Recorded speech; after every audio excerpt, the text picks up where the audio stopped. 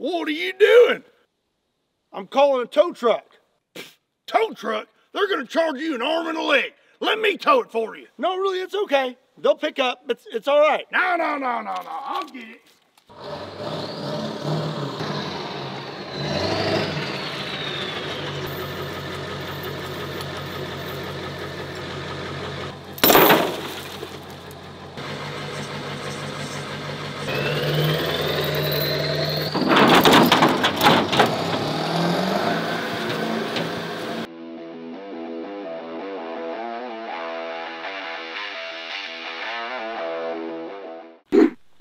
What's up, everybody? My name is Scott and you're watching Kentucky Ballistics.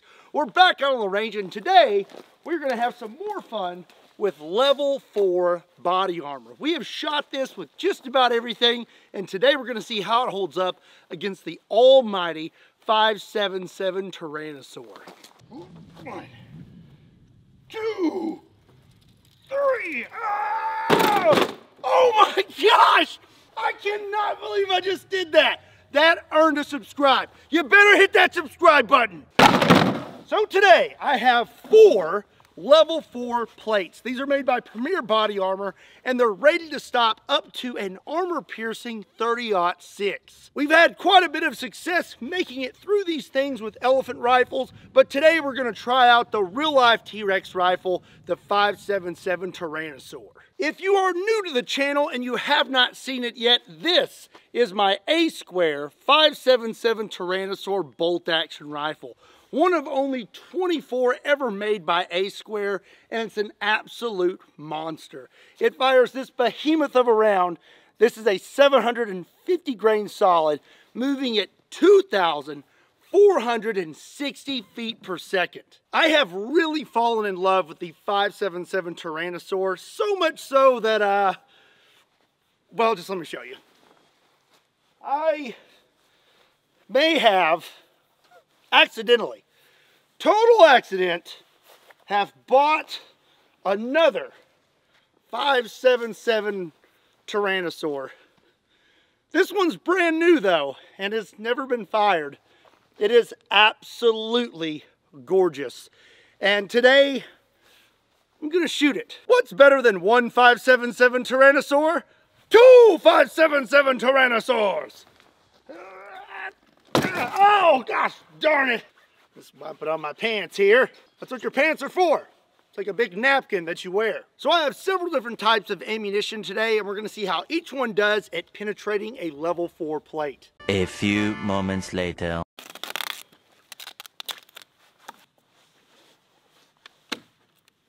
So the first round I'm gonna use is a round nose 750 grain brass solid. This rifle is a little bit lighter than the other Tyrannosaurs, so I'm really curious to see how hard it kicks. Okie dokie, here we go. Oh.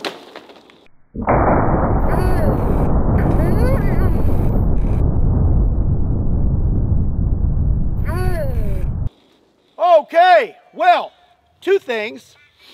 1, that Furby went very high. And 2, this Tyrannosaur kicks really hard apparently. So there's this nifty little button right here, and when you hit it, it opens up your magazine. This thing kicks so hard that I managed to hit it with my finger, and that's why that opened.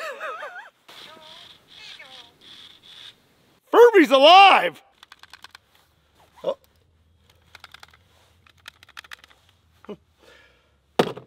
Well, Furby was alive. Let's take a look at our body armor here. Looks like I hit a little low and we blew completely through the body armor. Just, it's like it wasn't even there. Our water jug is annihilated. Fatality. Flawless victory. So it doesn't surprise me that the 750 grain brass solid made it through this body armor. But now what's going to happen if we hit it with something a little bit softer than that? Okay, I have another 5-gallon water jug. and another level 4 plate. The brass solid cut through that body armor like a hot knife through butter. But what's gonna happen when we hit it with a 650 grain soft point? All right, I'm ready to get the snot kicked out of me again. Let's do this.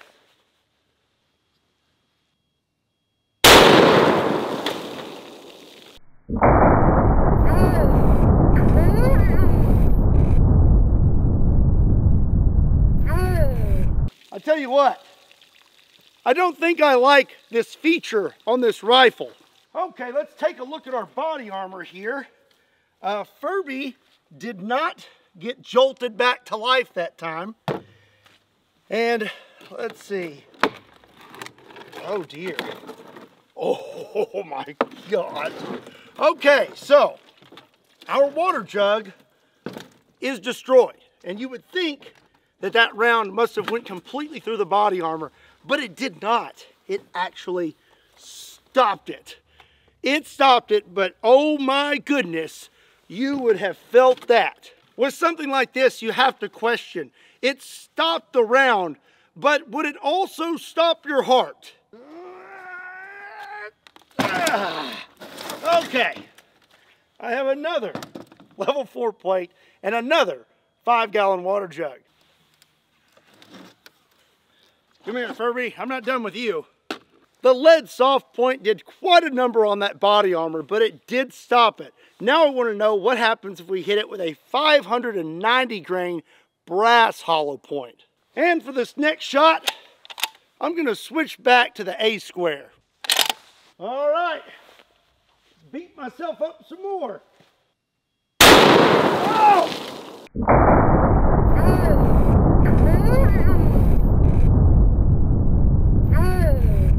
Furby! Furby, are you alive? Oh my gosh! Furby's alive again.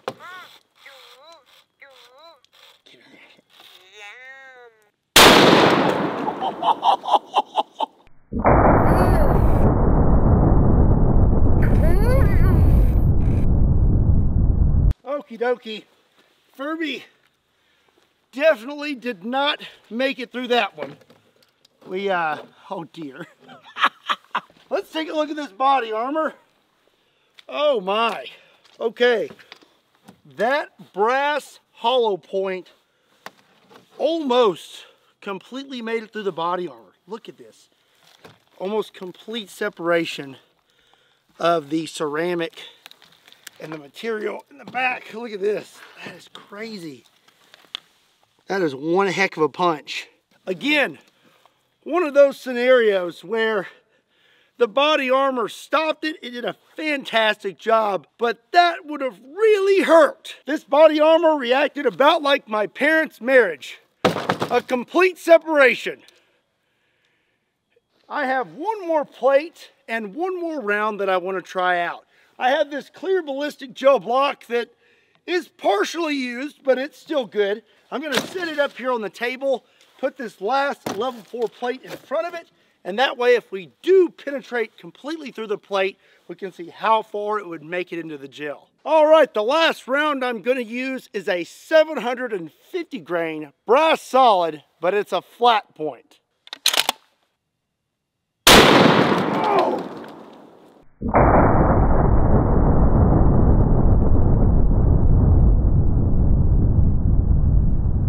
Holy smokes! So here is our plate. I was aiming for the B. Hit kind of in that area. And oh dear. So I just reviewed the slow-mo footage, and it is very obvious that this plate did in fact stop the flat point solid.